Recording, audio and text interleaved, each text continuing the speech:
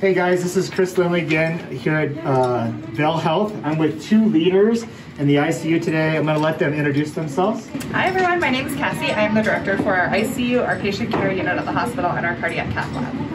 And my name is Molly. I'm the clinical coordinator for our patient care unit in our ICU here at Vail Health. So over the last month, these two ladies and their team have been doing a lot of work to prepare for COVID-19. And I wanted you at home to just see some of the work they're doing and hear directly from them how prepared we are. So maybe Cassie, what are some of the things you guys have done over the last month? Thanks, Chris. We have spent a lot of time making sure our staff are prepared to take care of any COVID-19 patients. So we've done a lot of one-to-one education with our staff about how to put on all the required protective equipment to make sure that our staff are safe and taking care of these patients. We've also done a lot to make sure we're conserving a lot of the PPE reserves that we have at the hospital so that we'll be able to continue to take care of these patients for a long time moving forward. Molly, would you add anything? We're currently in the process of converting more and more rooms into negative airflow rooms. Like this, right? Like this room Yeah. right to my left. We've been successful in converting 4 additional rooms on our PCU, and today we're in the process of converting 2 or 3 more rooms on our ICU, just to give us a little bit of an enhanced capacity to care for these patients. Great. And so I know on the news right now, there's all kinds of stories out of New York City, out of California, and Washington. Hospitals are overwhelmed. They're lacking on equipment. Can you tell us how we're doing here today?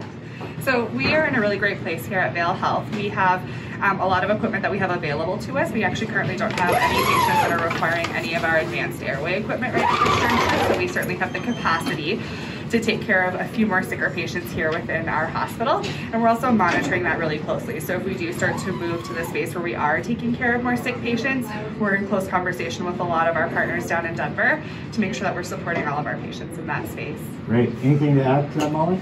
No, just to Cassie's point, we're having regular check-ins, 3 or 4 times a day. We're monitoring all the PPE we have available, so we have a really accurate picture of days on hand. So if we do get in that kind of like more critical space, we can take action to prevent any types of shortages or anything like that. And we know at all times our bed capacity and our staffing capacity to absorb some of these sicker patients. Great. And another thing we're doing is as Molly said, we're doing daily check-ins. We actually, up until today, have been doing 3 calls a day. Today we're going to 2, just allow a little bit more time to do work in between. But at every call, we're checking in with these ladies about not only how well the ICU is doing, the intensive care unit, but also the PCU. So that's where we have more of a general group of patients. Can you tell the folks what the difference between an ICU and a PCU is?